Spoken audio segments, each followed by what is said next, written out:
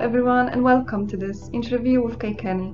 My name is Veronica and I am a curatorial intern at Alfa Art Gallery, where you can see Kay's work currently displayed in an exhibition Shifted Nature. Hello Kay, how are you today? I'm doing very well, thank you. Kay, can you tell us what is your favorite medium to work with, if you have one favorite? Well, actually, my favorite still remains drawing, although I see that as more of a side thing for me these days than actually making artwork that I'm going to put in a portfolio. What I like about drawing is that it trains your eye. You really have to examine and carefully think about the whole image, the object, etc., details in a way that really helps in photography. Thinking about all those subtle things of light and shade and shape, etc., the formal concerns. As a viewer of your work, I find a lot of mystery in your photographs, and I absolutely love it because it allows me to put my own narrative into your works. And I was wondering, what is the most important thing when it comes to the relation with viewers of your works? The storyline. I'm very, very in not only concept, I think it has to be a combination of concept as well as aesthetics. And I'm very interested in creating an intrigue, a way of drawing people in, seducing them by the beauty, by the intrigue, into the storyline itself. And all of my work has a narrative quality to it. I started out as a narrative, as an illustrator. That was my beginning in college. And when I moved to photography, because I had that ability to continue with the narrative. So you've chosen this technique because for you it was better. It better served the purpose of storytelling, better than painting, for example, right? Yes. At the time, painting was moved away from the narrative. When I was an undergraduate and graduate student, painting was still very much an abstracted kind of media. The introduction of figurative work, of narrative work in painting is much more recent. But by that time, I had discovered photography and moved into photography and have been very happy in photography, particularly in this digital age when I have the ability to construct an image. Let's talk about the photographs that are currently displayed at Alfa Art Gallery exhibition Shifted Nature. So this is your series Stone Goddess, and you took Greek and Roman sculptures from the Metropolitan Museum, and you basically placed them somewhere elsewhere in the United States. So they act as this kind of avatars that are looking at what we are doing and what the whole humanity is doing with the world. There is a lot of symbolism in your work. Can you tell us why did you've chosen this sculpture of Greeks and Romans? Well, the reason I chose Greek and Roman was basically because I had read an awful lot of the history of Greek and Roman literature, as well as acknowledging that they were, for us in the Western world, the seat of our democracy, how we conceive democracy.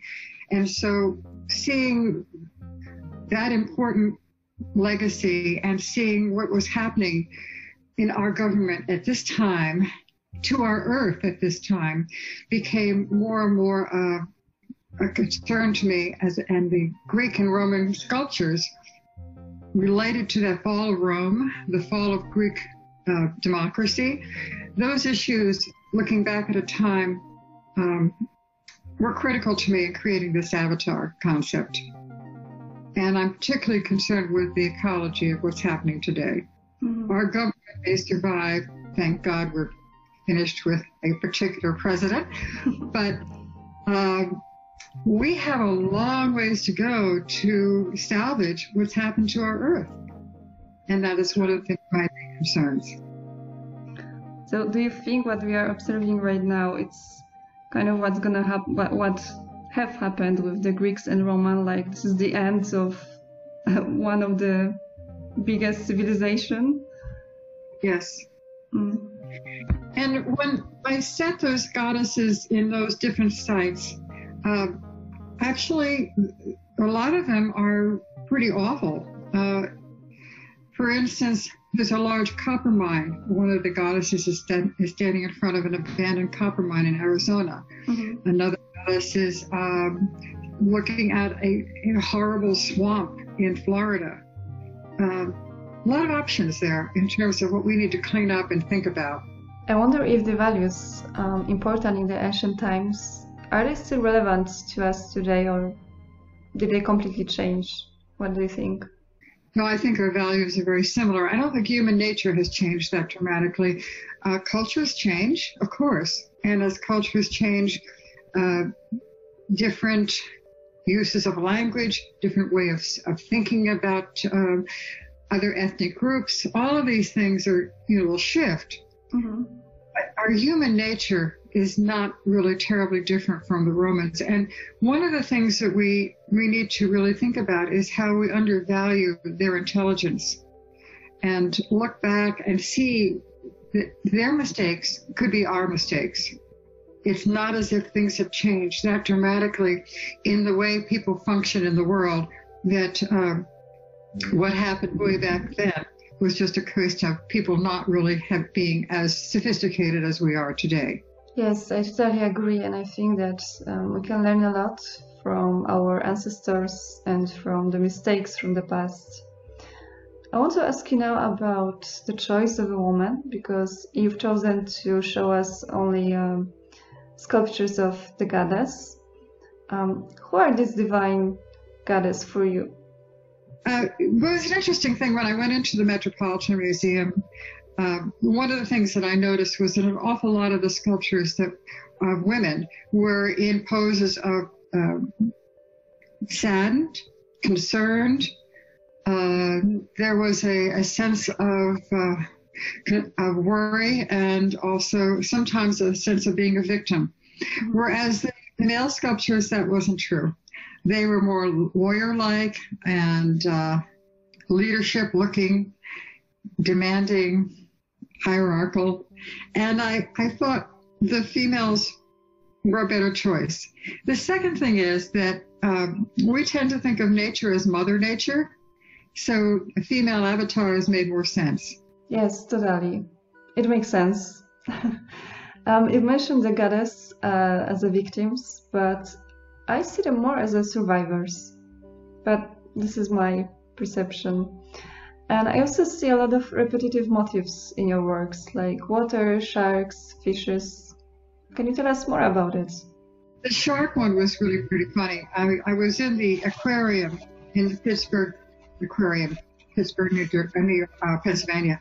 And one of the things that I noticed was how all these people were busy photographing themselves or eating their snacks or whatever, being reflected in the pool, where these fish were being totally ignored. So I felt that was pretty funny and critical to this whole idea that I was working with.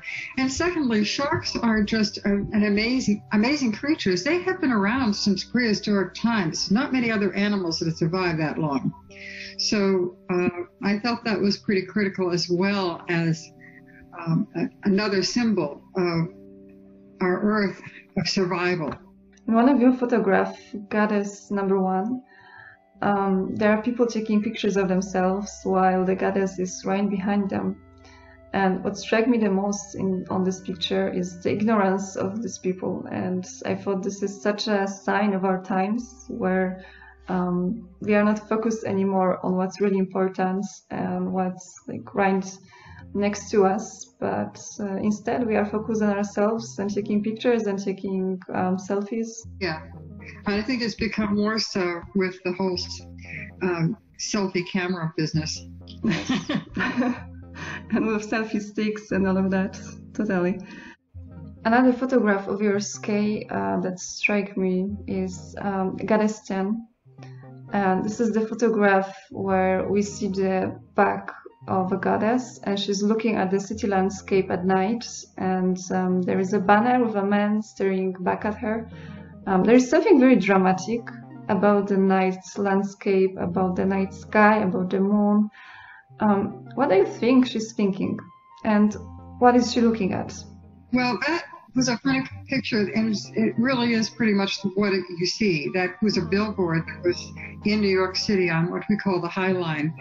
And when I photographed that, and then I placed that goddess there because of all these images, that is the most feminist. It is really a combination of she's reaching for one of our main images in New York City, the Empire State Building, as if it were the Statue of Liberty. And the man's gaze is so much about the male gaze. And she's waking up. She's defying it. And so in a sense, this is going beyond just the other goddesses, which were concerned mainly with nature. This one is going into a different area entirely, which has to do with, as I said, feminist issues. I find a lot of chaos in your works. Some of your photographs are almost like an apocalyptic vision of what's going to happen with our world, with the environment. Do you think there is still hope for us, as for humanity, if we change, or maybe the changes are already happening? I hope it's changing. I've been through this before in the 70s, where there was a big push for change, and then receded back in the 90s, and now it's pushing forward. And it's a few steps back and a few steps forward. There's no perfect answer to an awful lot of our problems and questions. For instance, we talk about the need for electric cars. We talk about the need for alternative energy. But there are back problems to that one, too. The mining of precious metals, for instance, and lithium and the destruction there of various lands as a result of lithium mining. So these are, as much as we can hope, we have so many things to work out. And we move a few steps forward, and then we have to pause and say, oh my God.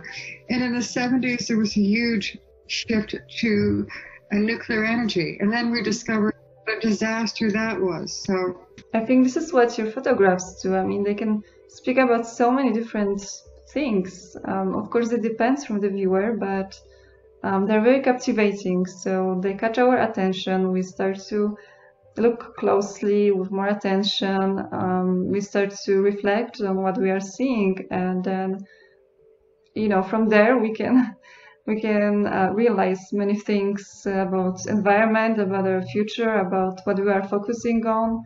Are we wasting our time or not? That's very interesting. I hope so. I do realize that part of them, because they are very pretty in a sense, that it could be easy to dismiss them. What I'm hoping is that people will look at them and say, well, what in the world is she doing? What is she thinking here?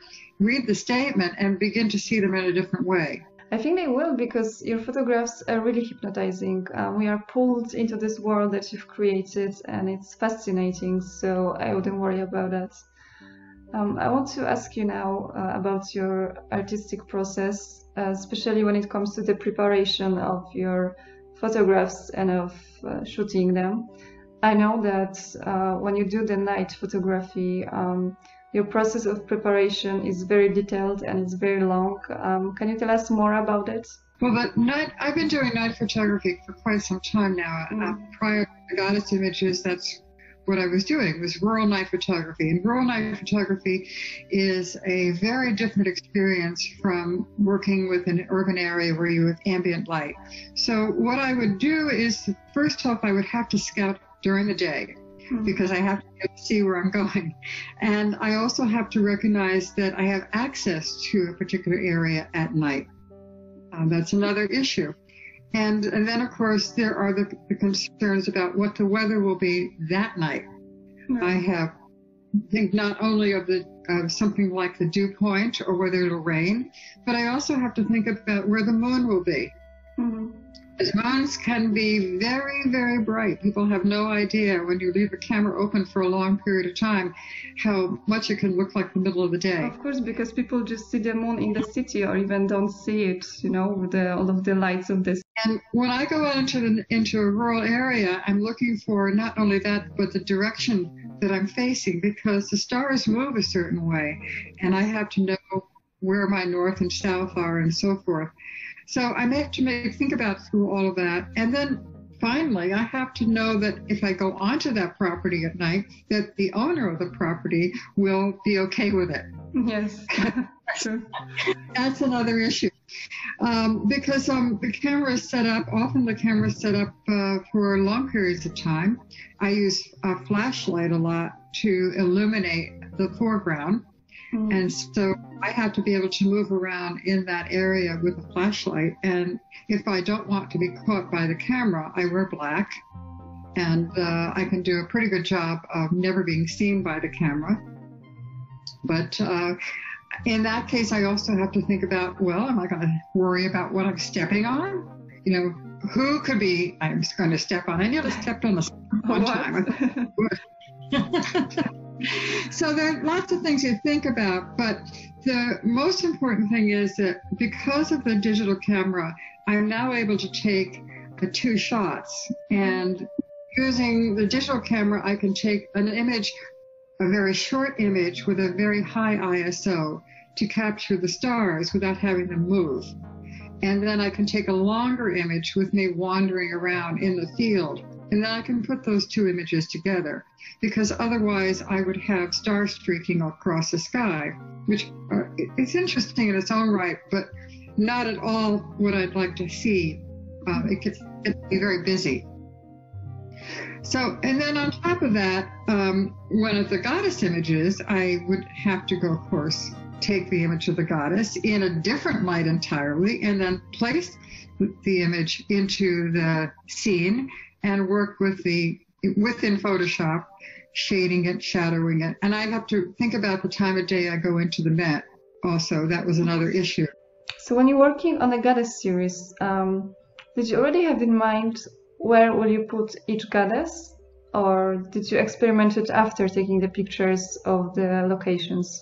I spent a lot of time photographing in the Met at different times a day. I have a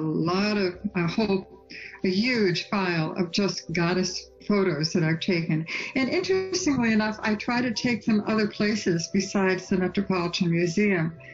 And I was in Italy thinking I would get lots of goddess images. And what I discovered was that most of them had lost their heads. Yes. That's very sad. Or other parts of the bodies.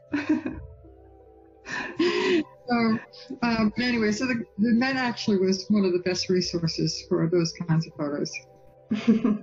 Okay, I have one last question left.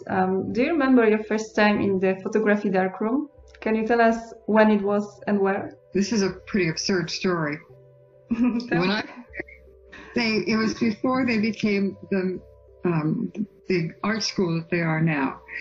They were just in the process of integrating all the different art programs in Rutgers, which is quite spread out, being a state university, into one program. And so at that time, I was part of the first group of graduate students. And the first group that included women. Oh, wow. This is going a long time. History.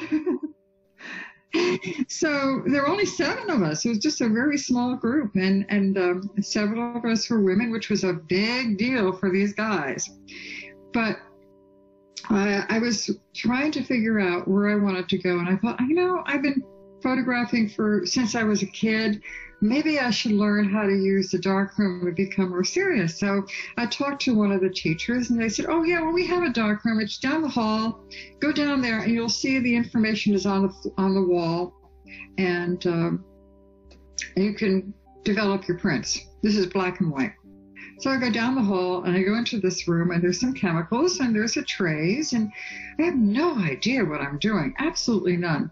So I follow the instructions, and I put the print in the tray for the developer, and I get so excited, I turn the light on to see it. Well, if you know something about darkness, that's what you do. This is a lovely story.